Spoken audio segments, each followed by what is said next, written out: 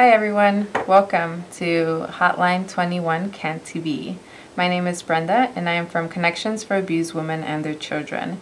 My guest today is Jennifer. Hi. And today we're going to be talking about domestic violence. Jennifer? Yes. Thank you for coming. Anytime. So I want to start off by informing whoever is watching right now and whoever might be asking themselves whether or not they're in an abusive relationship or not. What is domestic violence? Honestly, it just boils down to a system of power and control between an abuser who exerts power over a victim or survivor. And it's really important to remember that this isn't just in, relationships between a man and a woman. Statistically speaking, women are more often abused than men in abusive relationships. However, it's really important to recognize that any relationship can be abusive. A man can abuse a man, a woman can abuse a woman can abuse a man. Any relationship can have that power and control dynamic. Absolutely. And I just wanted to invite everyone who is watching right now to please call the number that you see below, the 312-738-1060. If you have any questions about domestic violence, if you know anyone or think you're going through domestic violence, and if you have any questions right now, we have a window of 25 minutes that you can call and ask us anything that you'd like about domestic violence. So like Jenny was saying, domestic violence is something that affects everyone, regardless of either sexual orientation or gender identity. Is that correct? Yes. Yeah. So what are some of the myths, besides the ones that I just mentioned, about domestic violence? I think one of the biggest ones that I hear is that if a victim stays in an abusive situation, that she wants to be abused, or that she's inviting that abuse, or that she is somehow responsible for it. Right. And that is not true. There are so many reasons why people stay in abusive relationships that have nothing to do with them being responsible for that abuse. They could be thinking of their safety. The most dangerous time for a woman to leave, a woman or a man, whoever is the victim in the relationship, the most difficult time for them to leave the relationship, the most dangerous time is when they're going to leave the relationship. That is when they're more at risk for any acts of violence, homicide, anything that could happen from that. They're more at risk when they're leaving that relationship. So if they know that, they're less likely to leave at that point. They could also, if they have children with their abuser, they could be thinking of the safety of their children. Or the abuser could be using their children as another form of abuse, threatening to call child services on them and, get their children taken away from them if they try to leave the relationship, or threatening to abuse their children if they try to leave the relationship.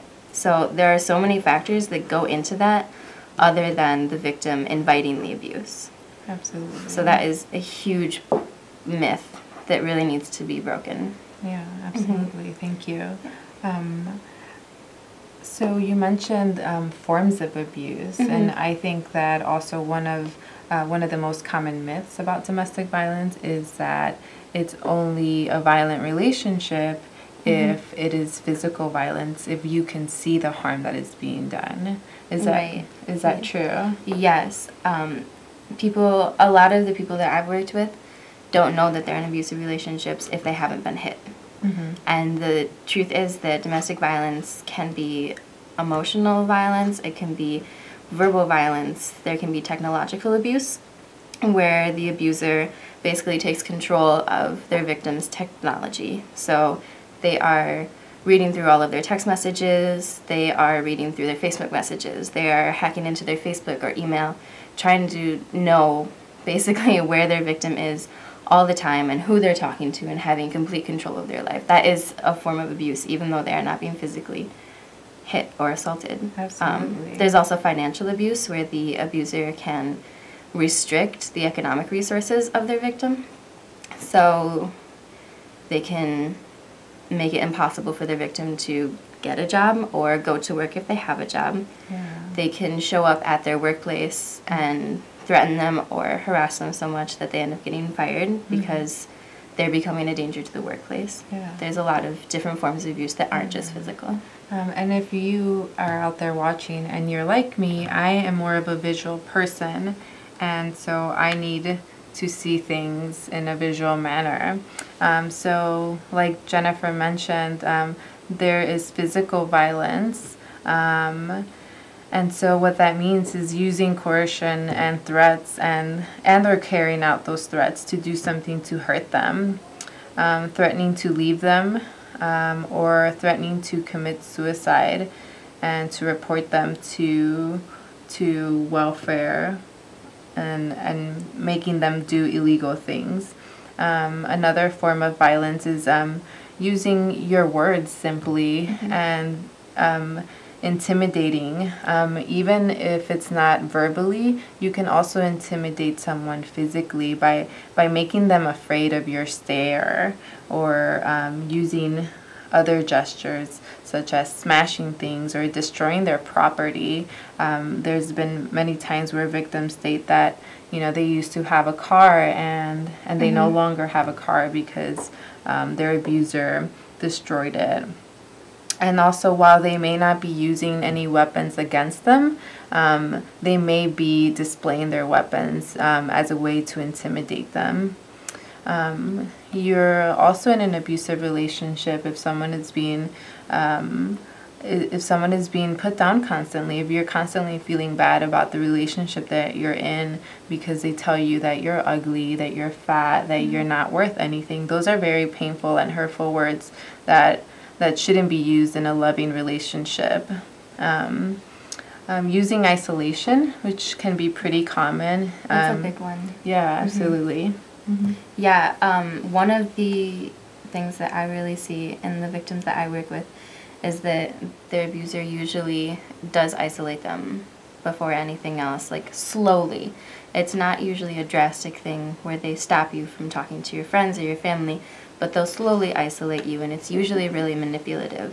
So they'll maybe start saying things like, oh, I don't like when you talk to this friend because they don't like me and they're going to try to break us up. Or, I don't like when you talk to your mom about this because your mom doesn't like me and I think she's going to try to do something to break up our relationship. Right, yeah. Or and so what that ends up happening is that a victim ends up with no family or friends to be supportive because the abuser has tried to has destroyed all of their positive relationships in their lives. And then, just lastly, also using economic abuse, like Jennifer mentioned, keeping them from getting a job or using their privilege, if it's a cisgender relationship, using their male privilege and acting like they are the master of the relationship and that they should do things for them because they are men, and that somehow means something more than it should be. And then also using children as a form of abuse. The children are oftentimes in violent relationships confused. So one myth about children is that someone believes that they don't know what's going on. And children are smarter than we think they are. They often do know what is going on. And they are also being used as a pawn in the relationship as well.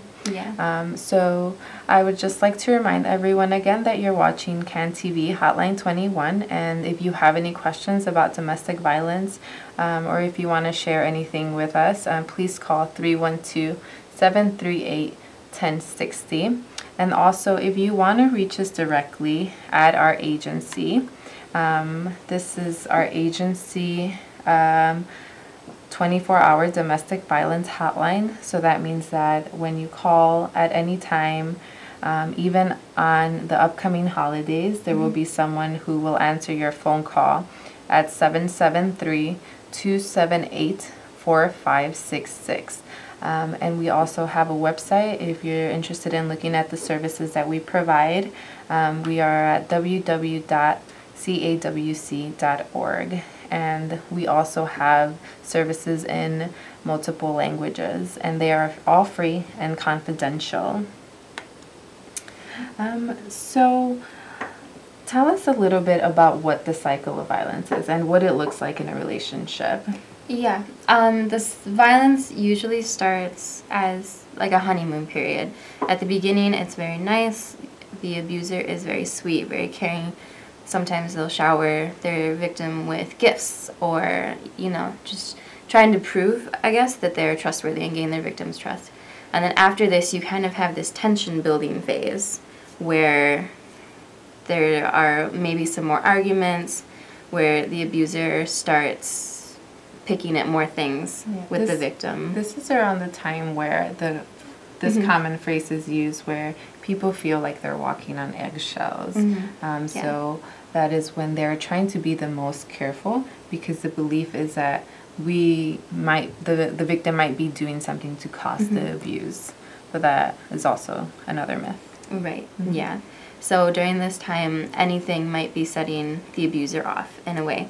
So maybe the abuser comes home from work and the person affected by the abuse forgot to take out the trash or something. And the abuser immediately will jump on it and start arguing about it or yelling at the victim. If it's a physical violence situation, he might start beating the victim. He or she might start beating the victim. Again, if you are like me, I'm a visual learner, and this is, I understand things better when I see them visually. So, so here you can see the cycle of violence. It starts with that honeymoon phase and then goes up to that tension building, and then it goes to the explosion, which is where you get like the full amount of abuse. So when the abuser really shows how abusive they can be, they'll severely beat the victim. There might be sexual abuse. The emotional abuse might get to the point where the victim doesn't get any sleep because the abuser is yelling at them all the time. And after this, it goes right back to that honeymoon phase. There's this kind of calm after the storm feeling where the abuser will try to convince the victim that they didn't mean what happened. They still love them. They might buy them a lot of flowers or presents again, trying to be like, I'm so sorry that happened. That's not me. I just got really angry. I'll never do it again. And this is also a way of denying that anything even ever happened, that they are not abusive and that they didn't mean it, that they have no control over it, when in reality is that they have control of everything because of the abuse that they're perpetrating against the victim. And unfortunately, as time goes on and the abuse gets worse in this circle, the honeymoon phase goes away. The honeymoon phase goes away, and things might start getting worse, which means that things might start getting more dangerous. So, for example, threatening to kill them, using choking as a means to abuse them, which can be lethal, and also threatening to kill themselves or everyone, including the children. And so those are things too. And it's really important, the choking aspect that Brenda mentioned. A lot of people don't think that it's that dangerous. They're like, well, why is choking a big deal? Like, you just put your hands around their neck and you stop it after a little bit. But you will get permanent brain damage if your brain is deprived of oxygen for 3 minutes. So that is 3 minutes that the abuser has to permanently damage you or kill you. Yeah. And that's not a lot of time when you're in these situations. So, and that's why Jenny mentioned that when a victim is leaving the relationship, that can be one of the most dangerous times, because most often that means that the abuse has gotten worse. And so then that is when they might seek out any help or call someone to help them get out of the situation that they're in. So if you know anyone, or if you are anyone that is going through a violent relationship and anything that we're saying sounds vaguely familiar to you, about yourself or about anyone that you know, please feel free to call our 24-hour domestic violence hotline. Like I mentioned, we are still going to be open and receiving phone calls during the holidays. Okay. So, in all of this, what are some of the things that a victim can do to protect themselves in this sort of situation? Yeah. If the victim is comfortable with it, I usually will recommend first, I usually ask them if they've contacted the authorities or the police. Sometimes they're not comfortable with doing that, and that's completely understandable. Sometimes their abuser is part of the police, you know, they're part of the police force, and so that avenue isn't really available to them. So after that, I always check on their support system and ask them, you know, are you in contact with your family, your parents? Do you have any close friends that can help you out? Any of those services they might already have in place, and how they can use them to get out of that situation. Because if they have family members or friends that they are close to, they can go to them and maybe stay with them for a couple days before they find another place to live. And, you know, an emergency shelter or a domestic violence shelter. Or they might be able to get an apartment within those days. They might be able to stay with their friend a little bit longer. They can use those support systems to kind of build up their own sense of control over their own lives, which is really important, because when you're in that abusive relationship, that abusive situation, you don't have that sense of control anymore. Mm-hmm. So it might feel like you can't do anything, when really you might have those supports in place to escape that situation. Mm-hmm. And that's one of the main reasons why I want to encourage everyone that if you are someone who's going through this kind of situation, mm-hmm. or if you know someone, to really encourage them to talk to someone. It can be very difficult to talk to your family about it or your friends, because automatically they want to tell you what to do, mm-hmm. and they want to overprotect you. So sometimes it's helpful to talk to someone who has an unbiased information to provide, mm-hmm. to the victims. And also, this is a good way to do safety planning. So there are probably, mm-hmm. already so many things that they are already doing, right. that you already are doing to keep yourself safe, but maybe together we can come up with a better plan, mm-hmm. For safety for anyone involved in the situation. Mm-hmm. And I also wanted to mention that in Illinois, there is the Illinois Domestic Violence Act, mm-hmm. That clearly states that perpetrating violence against anyone is a crime. So we would also provide you with that information once you call the hotline, and give you information about, mm-hmm. you know, whether or not you would like to get an order of protection. And you can tell us a little bit about that. Yeah, there are actually a couple ways to get an order of protection. First of all, there's a civil and a criminal order of protection. So basically what that means is, if you want a civil order of protection, that means that you don't have any police reports to support your case. Mm-hmm. That doesn't mean you can't get an order of protection. It just means you're going to go through civil court as opposed to the criminal court. Yeah, and I would always, you know, even recommend, like, don't focus on the things that you do have proof of or the things that you don't have proof of. You know, that is not absolutely always necessary. Mm-hmm. So just, if that's something that you would want to do, again, call someone who has information about this, who might have more information about it, and it does not hurt to not try, mm-hmm. if that's something that you want.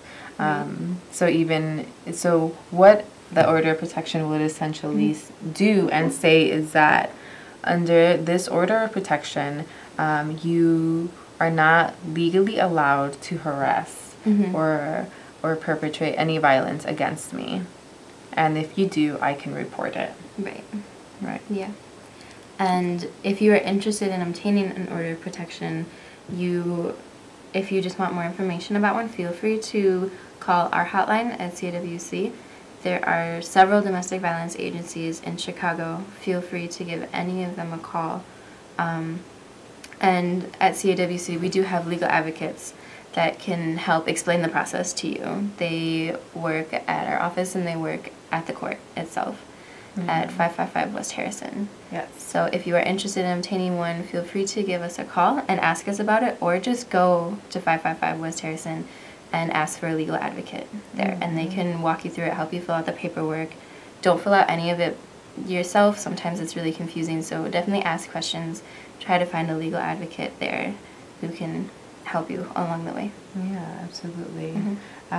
So if you are just watching or you've been watching us and you have any questions, there are 5 minutes left, and we are happy to answer any questions or address any comments that you have. So if you do call the 312-738-1060.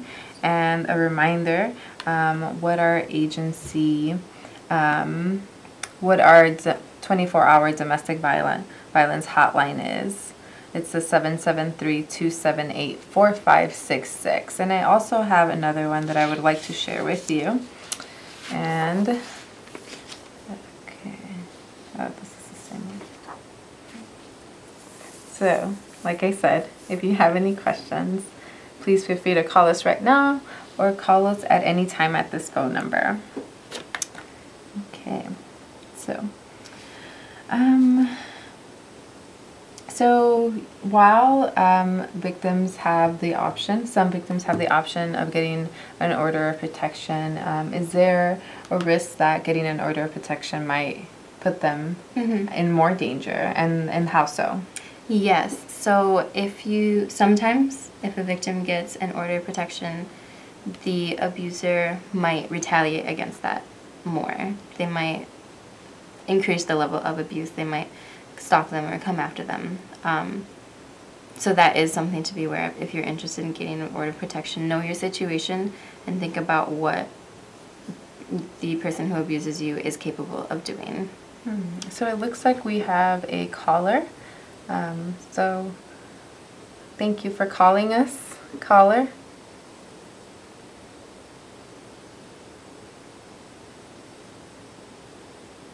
Hello? Hi. Hi.